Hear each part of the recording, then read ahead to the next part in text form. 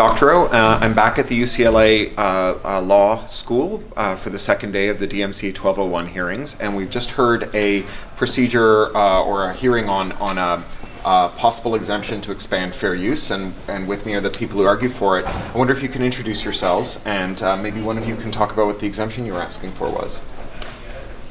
Well, I'm Jack Lerner. I'm a professor at UCI Law School, and I direct the UCI Intellectual Property Arts and Technology Clinic. And we were here on behalf of documentary and non-documentary independent filmmakers, as well as multimedia ebook authors. I'm Betsy Rosenblatt. I'm a law professor. I teach at Whittier Law School and direct the Center for Intellectual Property Law there, and I'm also the legal chair for the Organization for Transformative Works. And I'd like to say it wasn't a hearing to expand fair use. It was a hearing to decrease restrictions on fair use. That's well said. I accept your friendly amendment. These are things that people have a right to do, and we're just taking away that technological limitation on it. Yeah, and the way I describe the DMCA, and there's many parts of the DMCA, but this part is Section 1201 makes it illegal to rip from DVD or Blu-ray.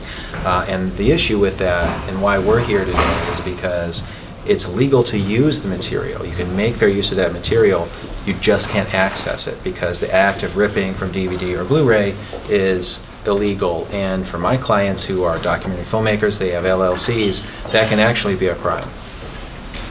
Makes so much sense to criminalize how you get it, but not what you do once you've got it. I'm Tisha Turk. I'm a professor of English, so I get to be the non-lawyer in the room. At the University of Minnesota at Morris, I'm also a member of the Organization for Transformative Works, and I am a fan vidder, so I'm here representing video remix artists. Hi, I'm Art Neill. I'm the Executive Director of New Media Rights. We're actually based at California Western School of Law, where I teach a legal clinic all related to cyber law. And the exemption that we were here arguing for, because there's a couple of good positive exemptions trying to allow more already legal uses. And our exemption was to try to streamline language. Right now that's about 800 words, where you have to figure out, am I making a documentary or not?